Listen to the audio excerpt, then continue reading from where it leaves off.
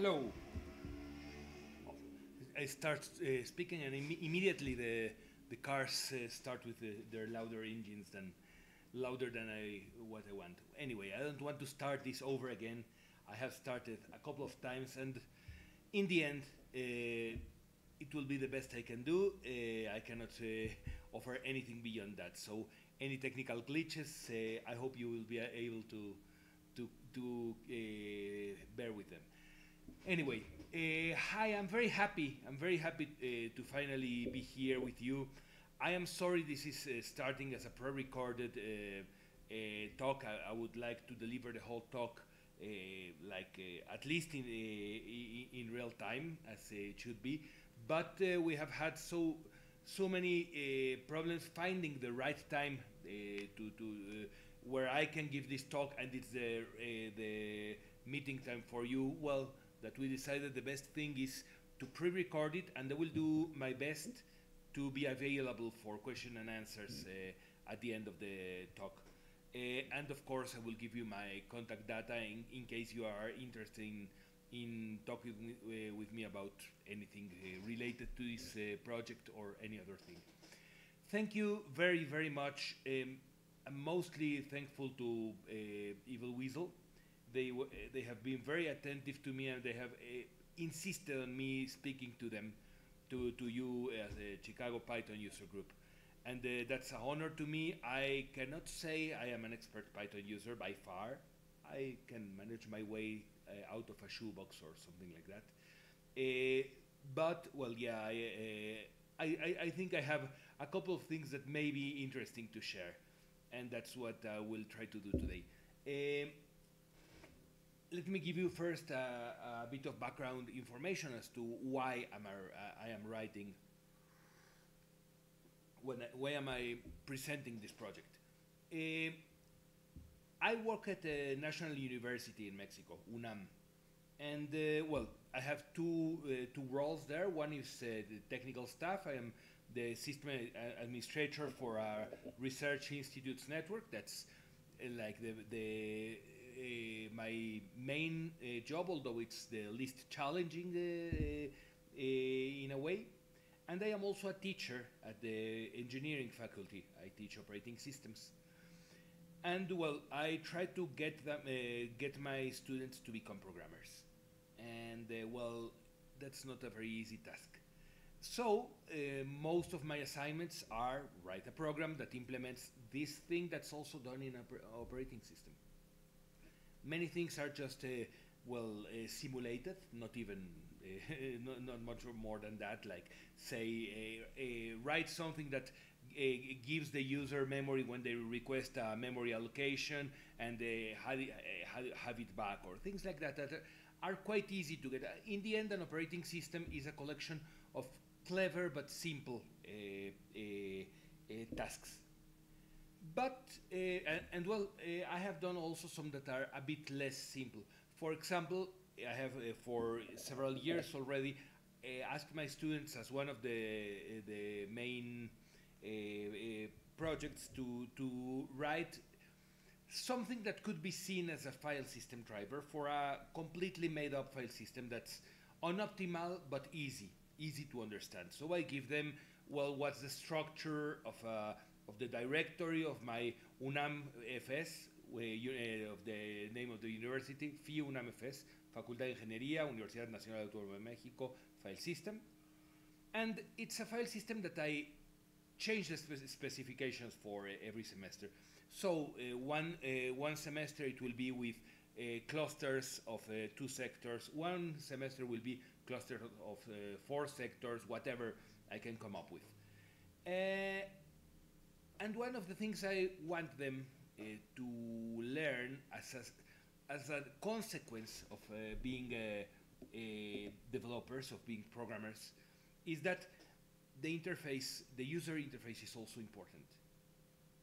I am not saying that that I write beautiful user interfaces. No, when I write something, I'm usually more centered in the back end, and I try to make nice APIs, but I'm just a human. But well, happens that I am a teacher. So what I have told them is, well, you can write the typical prompt-based, menu-based program that they always write. But would you want to do that? So I gave them some extra points for better user interfaces. And for several years, I have suggested them to implement a fuse-based file system. I will get to that very soon. A fuse-based file system, in my opinion, would be the best possible interface for this synthetic file system I'm giving to them as an assignment.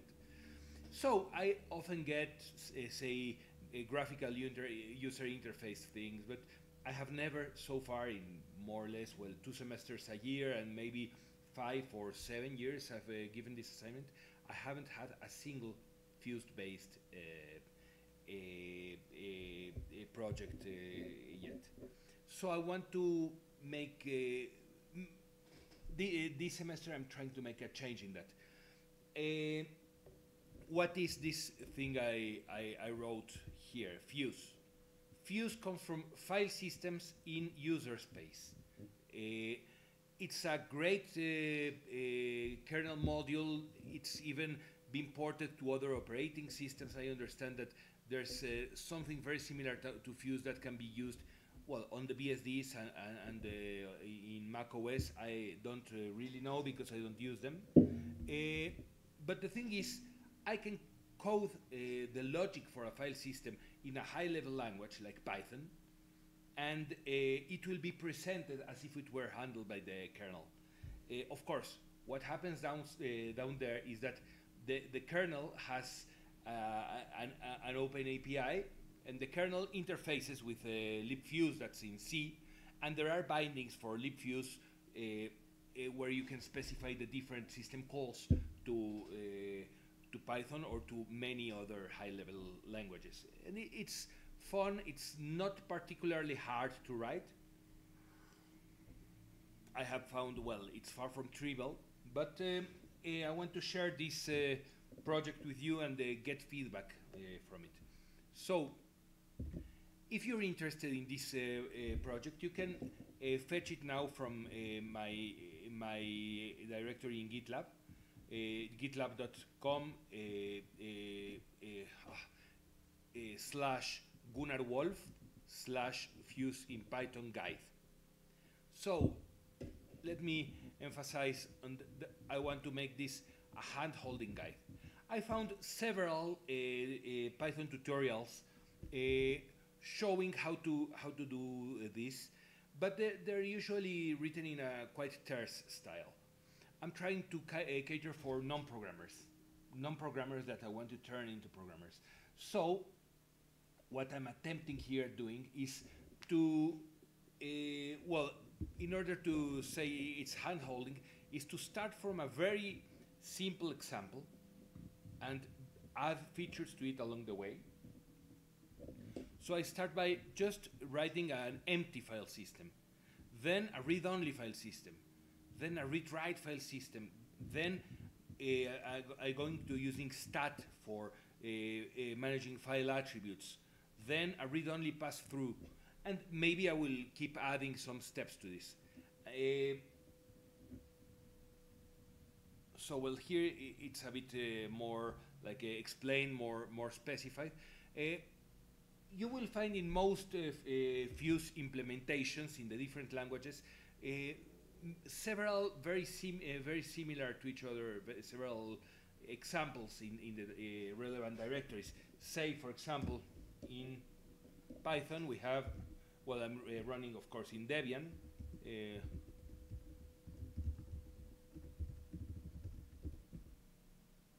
There are many modules. I am using a Fuse that's closer to what we have in the upstream API. And here we have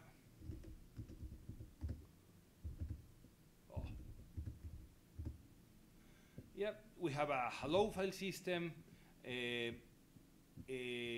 COOPS, IOC, I don't remember what this was, and XMP. These are not very easy to work with, except for hello that I used as a starting point. Yep, this one is quite easy. You can see it's very short, And what does hello do? Well,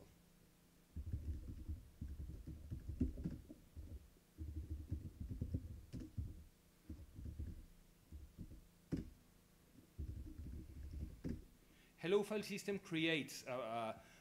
Okay, how does Fuse look like? Here I am calling it. I just give it as its only argument the mount point, where it will be mounted. So this, as you can see, it's a directory I just created. Here I run the program, I get no output. But when I look at a tmp mnt, I have a hello file. And that's it.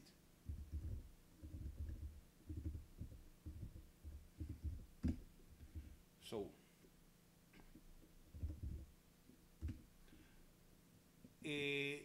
what I want to teach the students here is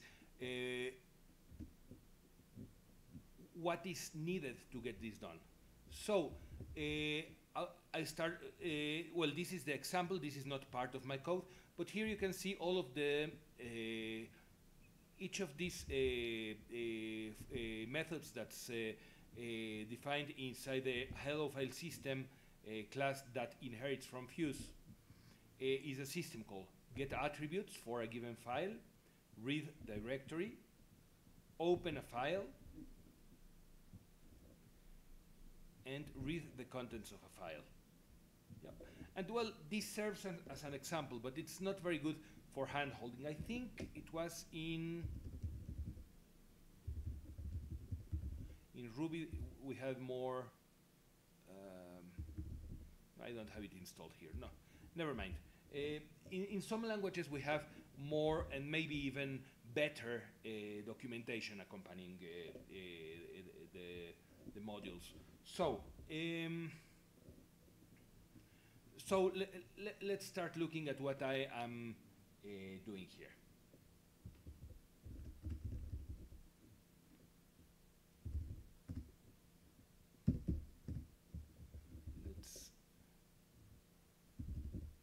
And this way you can have the joy of looking at me as I explain. Yay!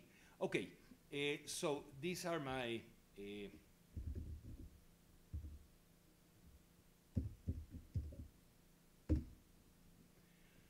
these are my 5 basic files. I am trying to take care. I don't know if I am really achieving it, but I'm trying to take care of following good good practices and documenting things over a little bit over the top. I mean, documenting things so that students that know the basics of the language but are not used to developing anything beyond homework assignments can see how we are supposed to work when targeting larger projects, when targeting contributions to free software. So here you can see, for example, well, I have written doc strings explaining, well, what I'm doing. This is what I was just explaining.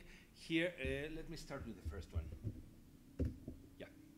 So here, what is this? This is an empty file system. I'll take this as a very first example. My basic file system is a file system that can be mounted and is empty. How can I do this in Fuse? Well, in order to represent an empty file system, I have to deliver the dot and dot dot directory entries, because otherwise it is not valid and my operating system will complain. Well, the programs I used to interacting. So for doing that, I need to implement only these 2 system calls, and they are very simple. Read there. Well, I don't care about the argument so far. Reader will only present 2 directory entries, one for dot and one for dot dot, and that's it.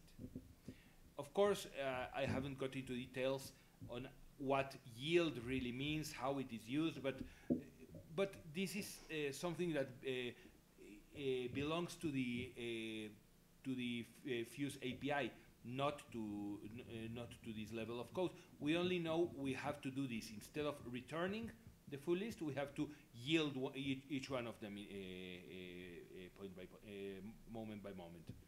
And here, if I don't give the attributes, it will look very ugly because the file system has no way of knowing the attributes it will be shown as.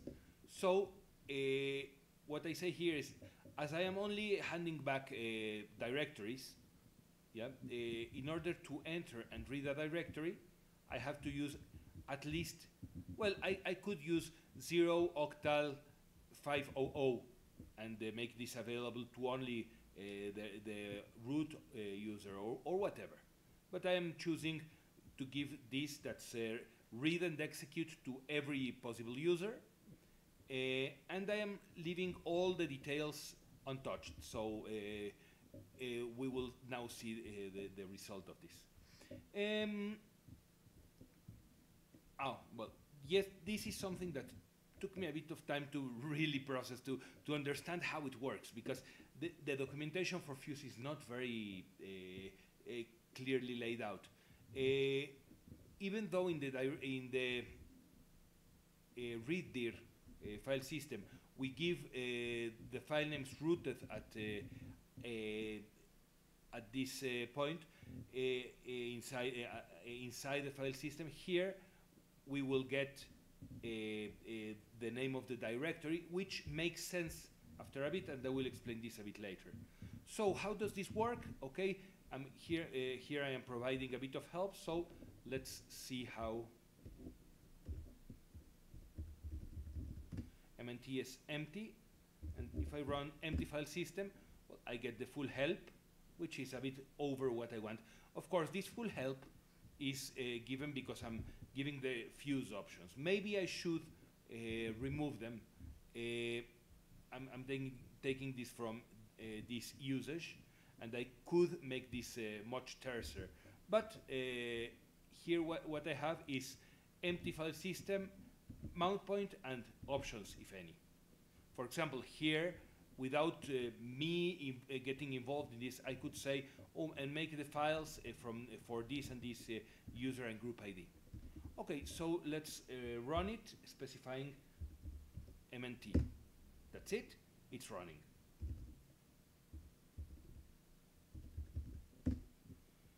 And if we look at the contents of MNT, I can see here the difference. Of course, my operating system is resolving this correctly, because dot points at the parent directory, which is a real in the real file system, but dot, which I've just created, is owned by root. It was created at the beginning of the Unix epoch, and it's in the directory mode I made available. Okay, here this shows that, well, I will get into this a bit later. This shows it works. It doesn't show much more, but on the other side, it's not very fun to run an empty file system, right? So my second step is read-only. And this one, well, in fact, I am reproducing this header everywhere because I started from the hello file that was written almost 20 years ago and is still distributed as part of the Python modules examples. Well, from here I started doing my own. But, well, here, this is a file system that will be kept completely in memory. So this is my file data. It's a dictionary where I have the file name and the content. Keep in mind that when we are dealing with files, as we have to give this to the operating system, we are dealing with bytes objects. We cannot use regular strings, or at least we have to convert our regular strings to via this conversion to a bytes object, because otherwise it will complain in a way that's quite opaque, that doesn't give us information. It just says that there was an input-output error. So this is worth pointing out and worth keeping in mind. Of course, I made this a comment for the students to notice. So I have here one file, here one second file, and well, let's see the difference. Well, I don't think it's yeah. There are many things that will make this a bit larger than it should, because I'm giving more the documentation and the comments. Yeah, but here we have a read-only file system. And for this file system, well, what I'm showing here is that most of what I'm doing is kept identical. I'm just adding support for reading a file. So well, let's go to the code itself, not to the diff, but you can see that I'm trying to make this gradual, to add things in a way that can be compared. So here we add the read call, as I said, syscall. Read there, well, now shows also the keys, that's the file names. Every item that's given by read there must be converted into a fuse directory entry object. And well, here for the attributes, okay, we start adding a bit of complexity. The only two directories that can exist, this will be a flat file system without support for hierarchic directories. The directories have two links. That's each directory is linked to itself and from the parent. And for all other files, they will be a stat ifreg. That's a regular file with read-only access, not read execute, but read-only for every user existing.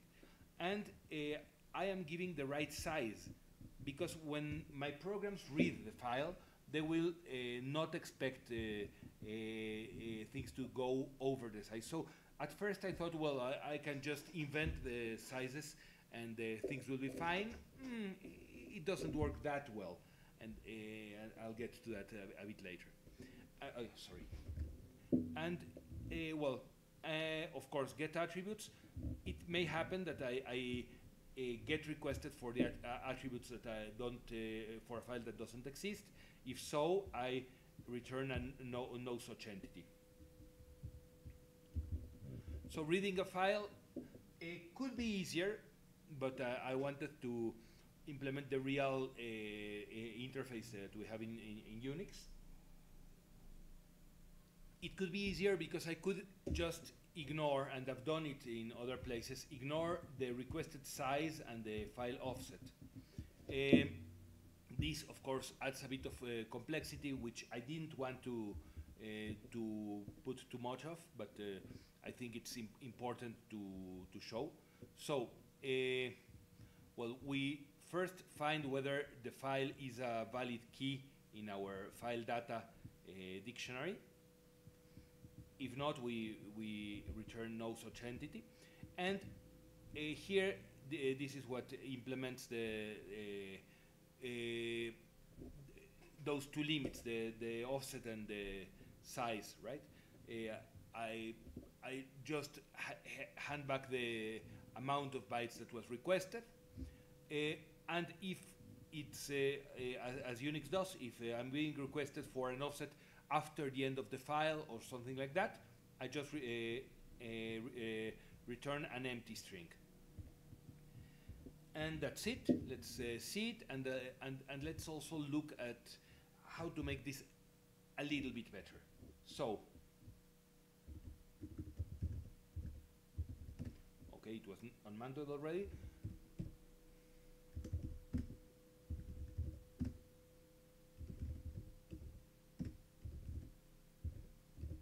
Yay, I'm great. Okay, so again, you will now understand why I insist to my students that this would be the best possible interface for a file system they have to implement.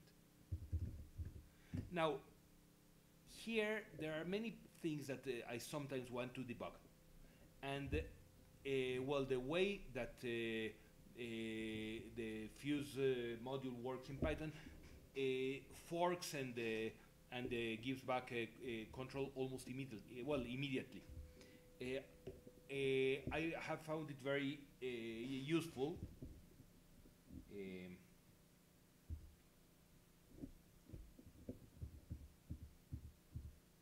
To run this with -d that's in debug mode. So this doesn't yield anymore. This way, okay. Sorry, this doesn't go to background anymore. And here,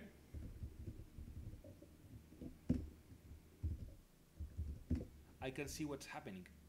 So this is also interesting to give to students of this subject, right? What happens when you want to show a directory?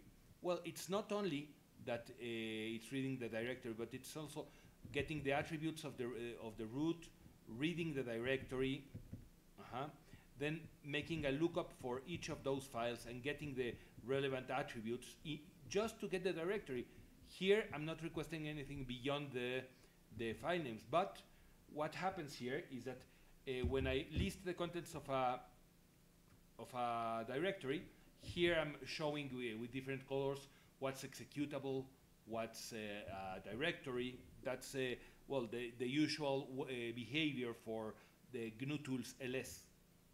A simple directory program would not require to get the attributes of to each of those files. Yeah, in this case, a file and second. But here, ls does query for those attributes, right? Okay. And yeah, and here, in order to finish this this program, I have to unmount it, and it returns, right? So the next step, I will try to be a bit faster now to not to give too many details. After all, I'm just going over the same. This is a read-write file system. So what do I have to add in order to implement read-write?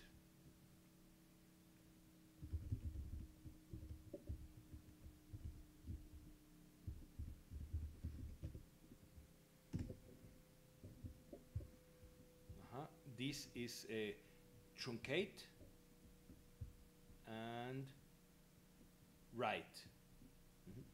These are the two new system calls that I'm introducing. So let's look at them.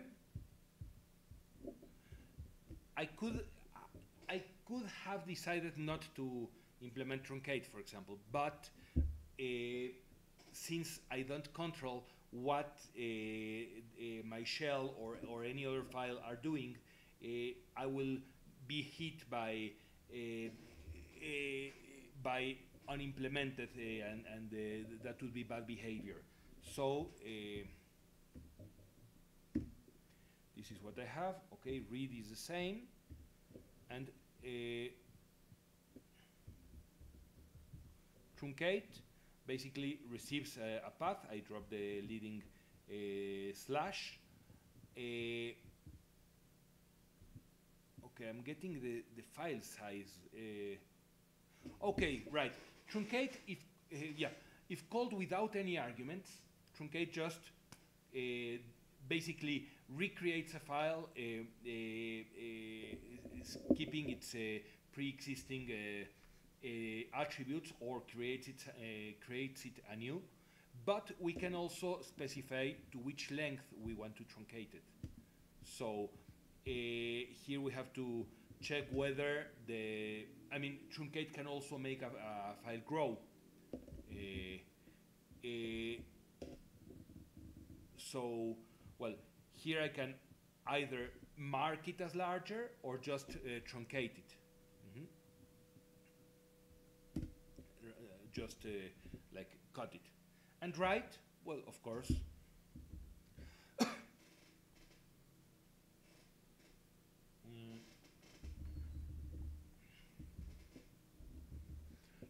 write takes a string of bytes to write and accepts an offset where it will start writing.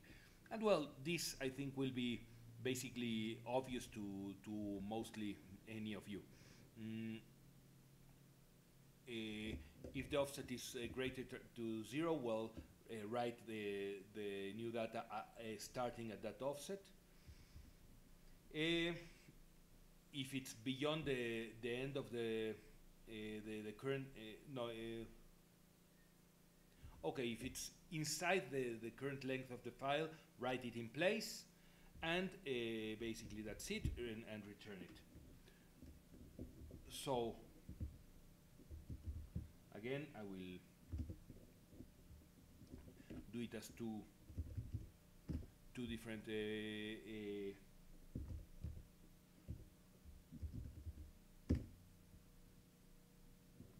sorry.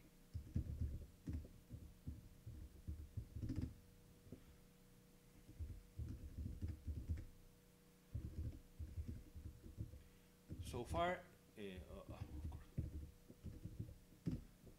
yeah, so far it's what we have seen so far. Of course, I'll go back to keep this a bit more quiet, because my prompt is always looking for Git-related things to give me here, and it creates a lot of extra system calls. So again, cat mnt.a file, and I have it here. So I have the get attributes, and here I have the read, where I'm reading up to 4K. Okay, so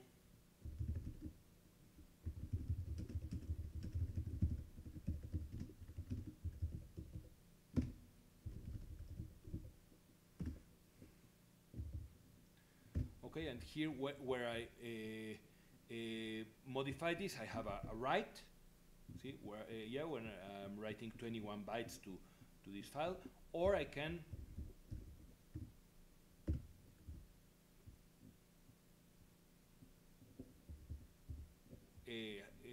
as I did here, I have a write of 21 bytes. I didn't have I would expect this to cause a truncate, but no, it was also a write. Okay. Of course, so far I haven't been I haven't added anything that would modify the directory. So whatever I want to do that I don't have implemented so far, I will just get function not implemented errors. It's not that it doesn't have permissions, it's that we don't know how to do it. Okay. What else?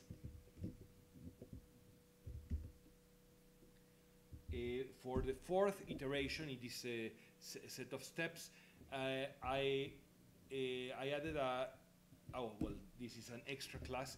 My file system now has date handling.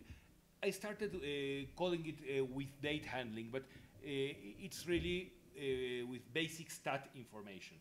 So let me go up here. I added two classes, file stat and file data. Let's go first to file stat.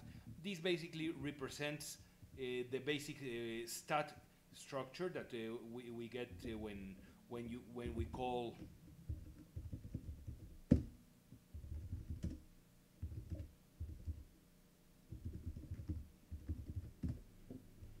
when we ask for the information for any item in our directory.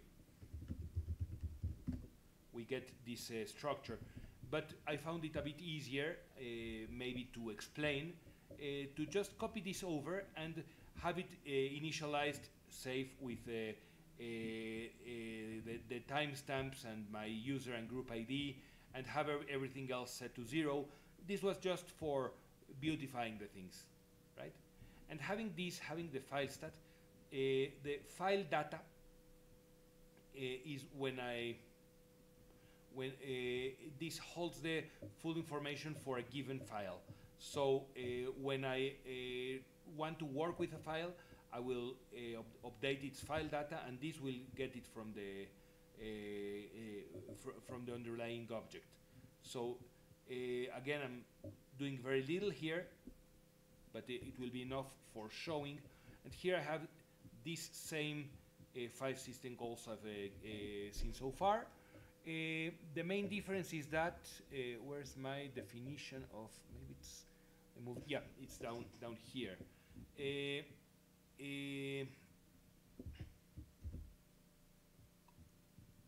Well, my file data is the same. I'm sorry, I got lost a bit in the woods, but here I have,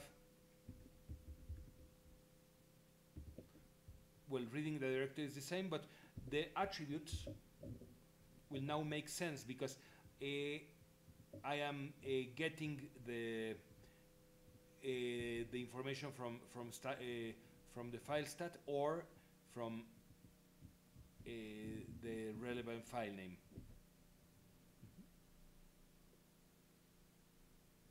Okay, yeah, I will have here the stat attribute for every file data. So, sorry, I almost forgot about this one so far. But you can see my file data now includes a stat object. And it has very little modifications regarding the previous one, but gives a better feeling of a real existing file system. So,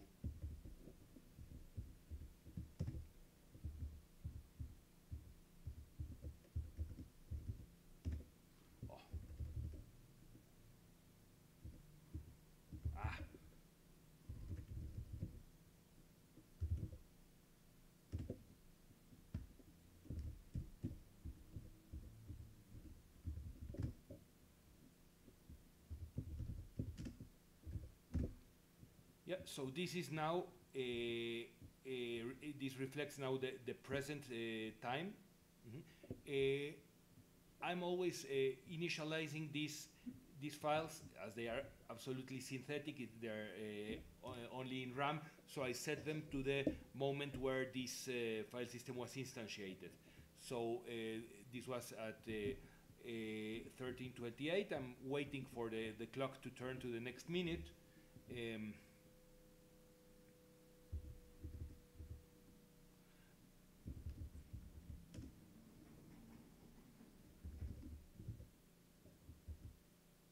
So it's still not turning, but I just wanted to show this, that here I'm getting the attributes, look up, getting the attributes.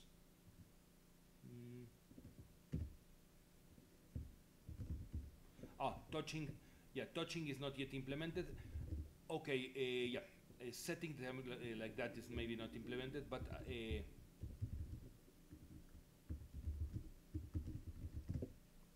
okay.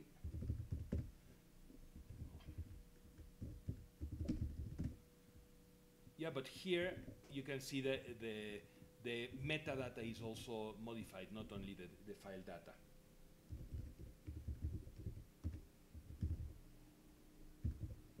Right? Well, I was going like gradually one after the other, but then my fifth one went like one step back. So from 1 to 3, 3 you can derive to 4 that implements this read-write with stat information, or you can go to 5 that implements read-write but doesn't care too much about the metadata. But here what I wrote is also another common example. It's like a read-only pass-through file system. What's the issue? What's the interesting thing about this? Is that this is the first time that I take care of representing subdirectories. So you can see this one as it's only read-only. I went back to only 3 system calls. And well, here what I'm doing is to present a given existing file system in a read-only way. We could say it could be useful, I don't know, if you want to set up a very secure web server that's impossible to modify. Then you like bind mount like this, and it's impossible to be modified. Okay, whatever. What I want is to show the handling of directories. So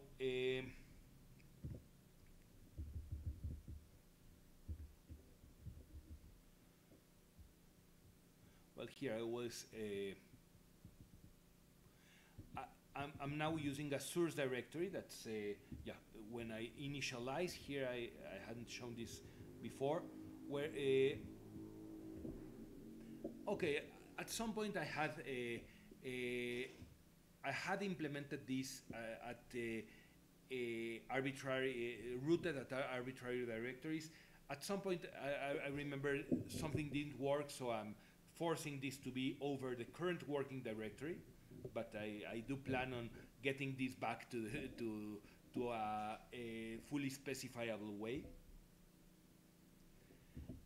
And well, here,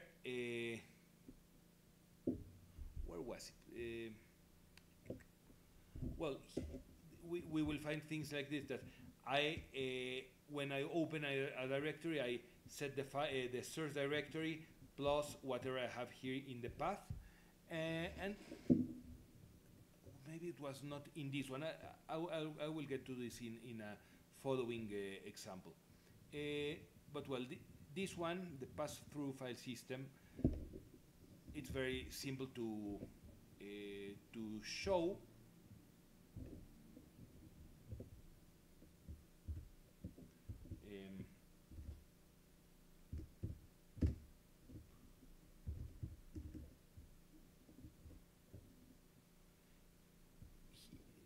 Yeah, here I have written this, but this doesn't.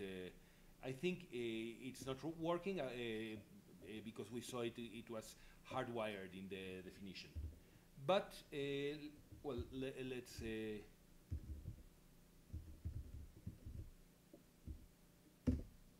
Okay.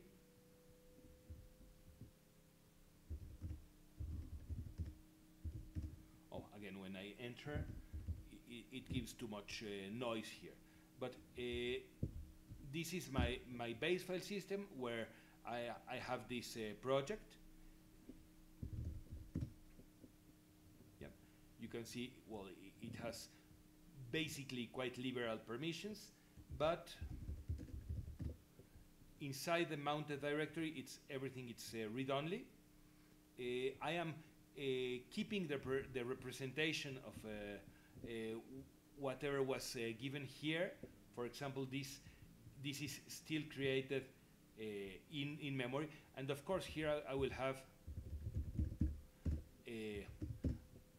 like I can recurse into this directory and it will be transparent, but well, this is a file system that looks simple, that looks easy, and the student can start doing interesting things. For example,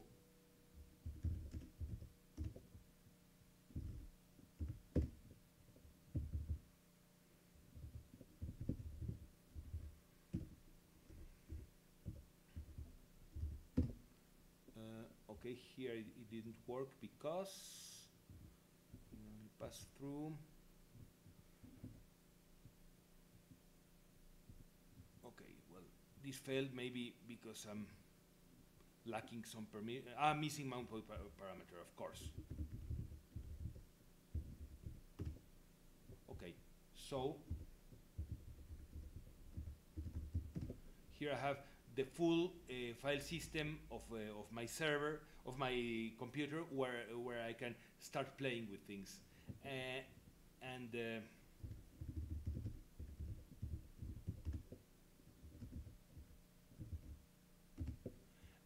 things will be represented well with the right users, and that even well, this is something I haven't checked, but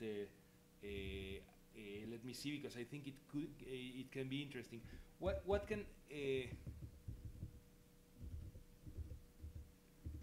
happens if I request the inodes? Okay, that's it. The inodes are assigned as it goes, because this is a file system that's ultimately based in symbolic, like, file objects. So this number doesn't in any way represent what's underneath. So for example, here this is the real set of files, and of course the inode numbers are much larger.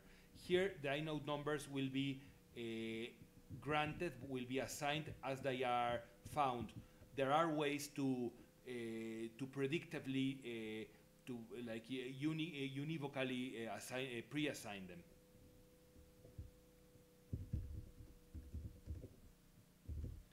Anyway, this is the first part, the incrementally adding functionality. But I also wanted to show what I termed, and I'm not sure if it's a real good term, but I can also use this as useful bits of code. Well, first, I made this separation because when I teach, I first talk about file system semantics and how we represent objects to the user, and then later I start talking about how things are represented towards the device. What are blocks? What are directories? And say I use a lot the FAT file system because it's a production file system that's even if it's very old, it's easy to understand in one or two classes, and it can be useful. So I wanted to present some useful bits of code, and I've been having a bit of fun thinking on what can I do with file systems. Yeah, some cool ideas that present a useful implementation of something non-obvious. So for example, the first one I did was to create a DNS file system. But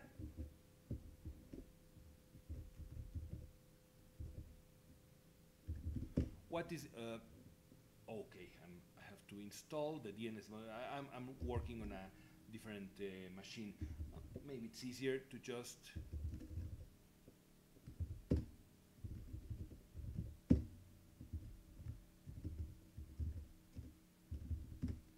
okay.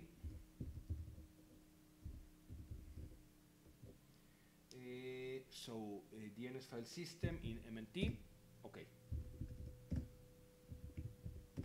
And here I will have these directories. So in this file system I can perform DNS lookups by just looking at whatever I want to find and the kind of record I want.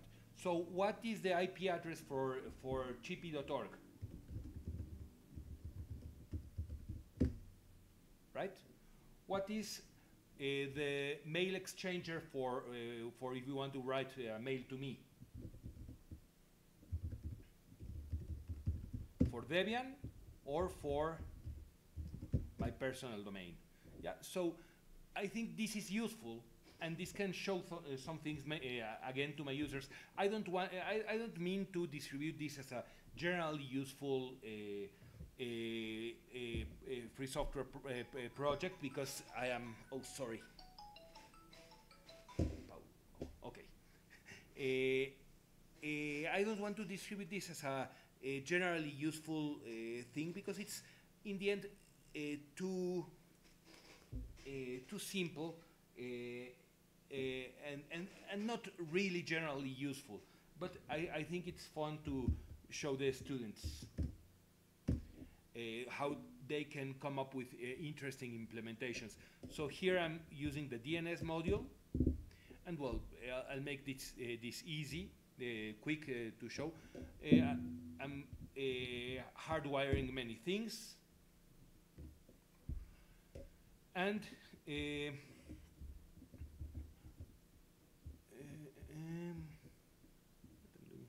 okay, the lookup is on here, but here if I read the if I read the directory,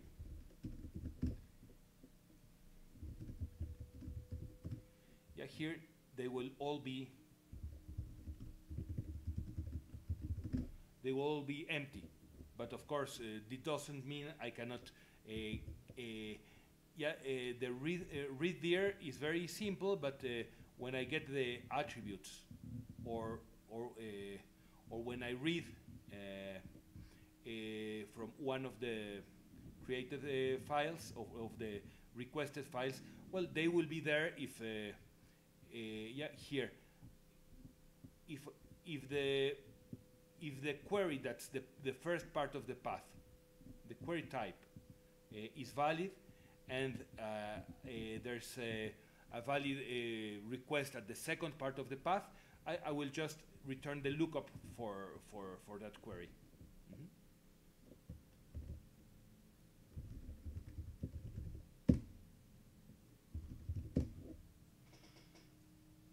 I have found a couple of ideas that I think can be fun to look at. For example, we have many projects that have a lot of markdown. So this project, for example, it has this README, and if I run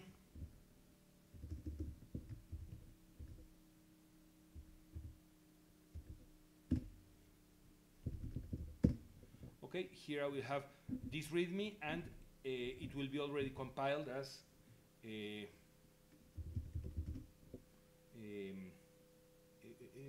MNT README HTML, right? This is exactly what I have here. This is or I can just do cat echo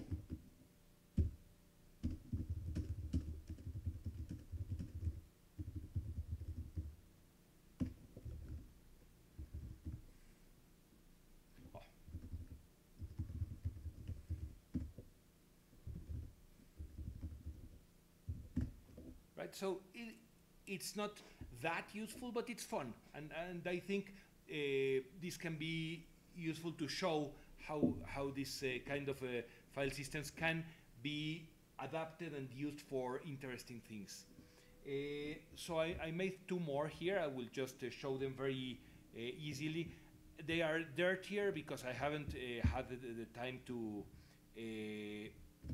really prettify them. For example, here you can see that I have an unzip file system, and I am running this convenience thing at every invocation of every method. I am sure this can be done in a better way.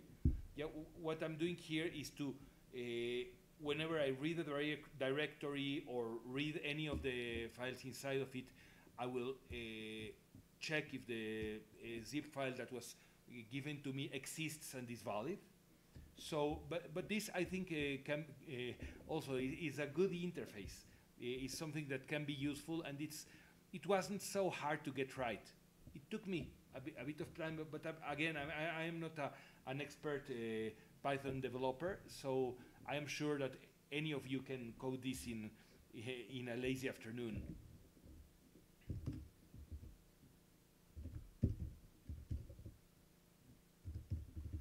Of course, here I added, well, this option, and part of what I want to show here is that it's relatively easy to add options from the command line. So let's do -o zip file, and it was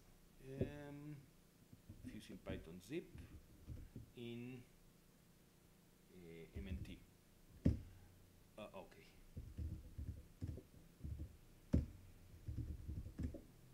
Oh, right. There was a very weird bug here that I haven't found out why. This works only this way.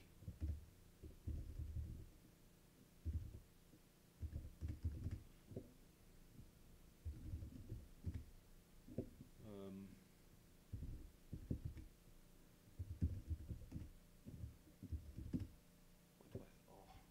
Right. No, this one had a bug, and I will fix it and get it running again. So right now I have to do the ugliest thing.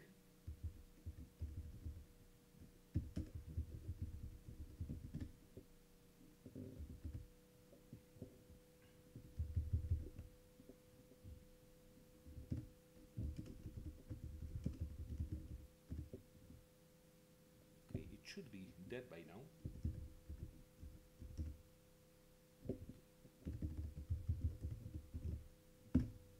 Oh, right. It was in another system, in another computer. Silly me. Okay, again.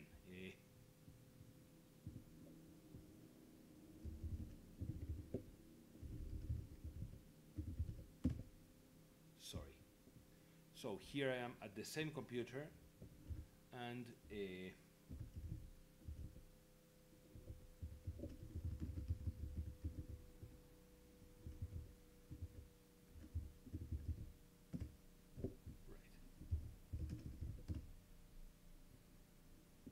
right. So yeah, I am finding this bug, but anyway.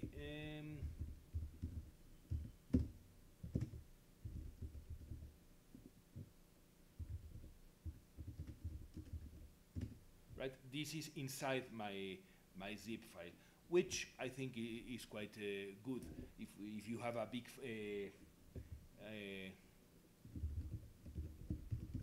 right, if you have a big zip file and want to retrieve a single file. And finally, oh right, this one is the last I have written. It was maybe this can be run in a single window.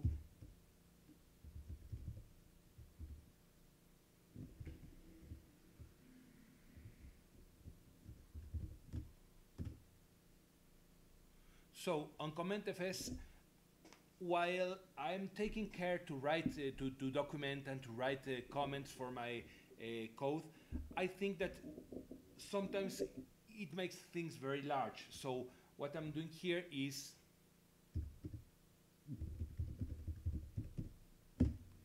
and I still want to remove the empty spaces, but this can give the students mainly a clearer view of what I'm doing.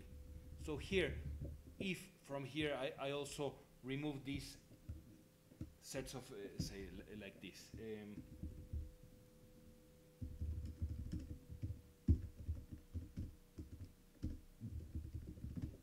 Well, this is a full fuse implementation of the empty file system, or this would be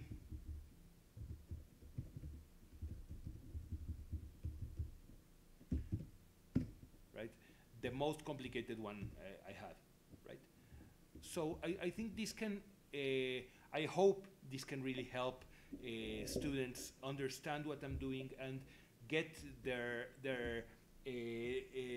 feet wet into writing file system code. Well, basically that's it. I'm stopping my recording now, and I will. Well, I really hope I can be available to answer any comments or questions you have. This project has been fun to tackle, and well, again, I owe this project to Evil Weasel, as they have prompted me into presenting something for the Chicago Python user group, even though, well, I'm just what I am, and I'm very happy and thankful for this opportunity. So I'll cut now.